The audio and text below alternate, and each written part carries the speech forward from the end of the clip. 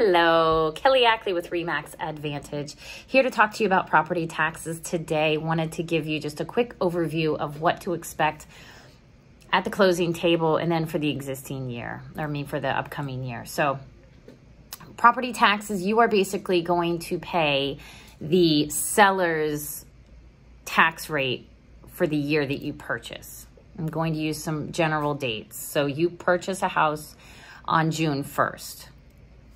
Your tax bill for that house that you're buying doesn't come out until November. So now you've only bought the house June 1st.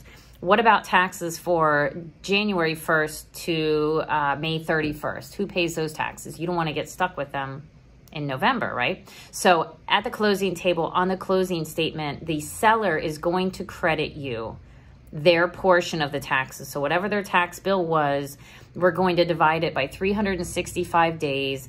The seller is going to pay January 1st to the day before closing, which if closing's on June 1st, we're picking these imaginary numbers, let's do that. Then he would give you that portion from January 1st to May 31st. Closing statement as a credit. When the bill comes in November, you're in your new house, you've only been there a couple months, you get the bill, you've already gotten that money from the seller, so you pay the tax bill. For next year, right? Next year, now you're on your own, we need to get your tax rate. I will send out reminders for homestead exemption applications, but that's something you can do right after closing if you'd like.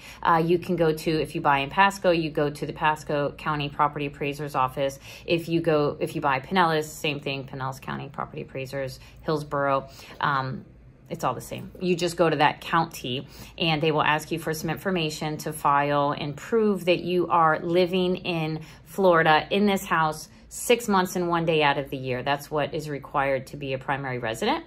And if so, you can get anywhere from $25,000 to $50,000 off the assessed value of what you're taxed on. So that homestead exemption for being a primary resident of the state of Florida is huge. That's something I can make sure that you get.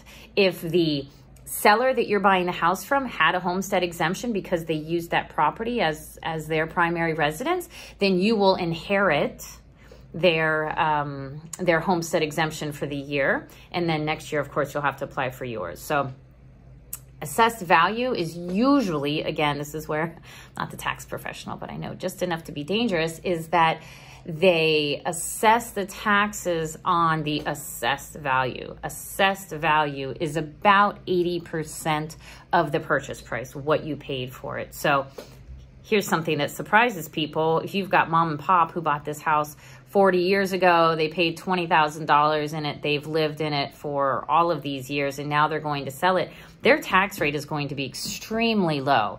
When you purchase that house, now it's going to be completely reassessed with the new purchase price. Your taxes are going to go way up. You need to know that. It's not going to go up to where they shouldn't be. I mean, it's not astronomical. It's still fair, but it's just going to be quite a bit higher than what you saw that the last owner paid. So that's just a little bit of information. Hopefully that helps give you an idea of what to expect. There's ways that we can kind of compute the taxes. There are different calculators online for homestead exemption. Save Our Home cap is something that's really cool too. That's portability, where if you have the homestead exemption, certain amount of money that you are saving, when you purchase a new home in the state of Florida, you can bring some of those savings along with you, portability. That's a whole other issue for a whole other day. But if that's something that you need now or soon, just comment and leave me a message or contact me directly and let me see if I can figure out the best numbers that I can get for you for portability, see what you can bring over to your new house. So anyways, hope that helps. Hope you're having a great day. I'll talk to you soon. Bye-bye.